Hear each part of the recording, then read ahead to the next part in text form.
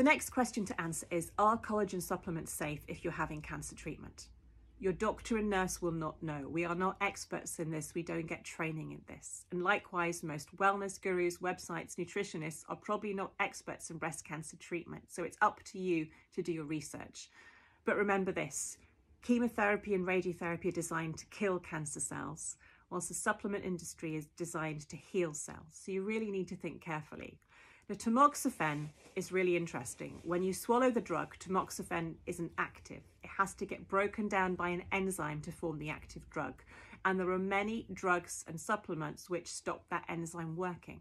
So if any supplement you're taking has a chemical or a mineral in it that stops tamoxifen working, you are going to greatly increase the risk of your cancer coming back.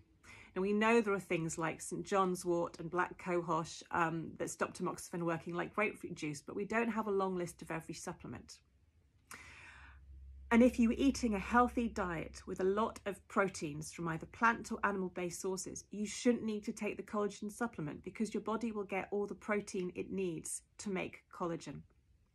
Things you can do to boost the quality of your skin is to avoid UV damage, not to get sunburnt, to wear a sun filter, because all that burning that happened to me as a kid, that's the reason why my skin is damaged now.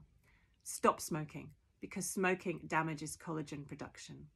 A low sugar diet, because high sugar can make collagen in the skin more stiff, so your skin doesn't feel as good.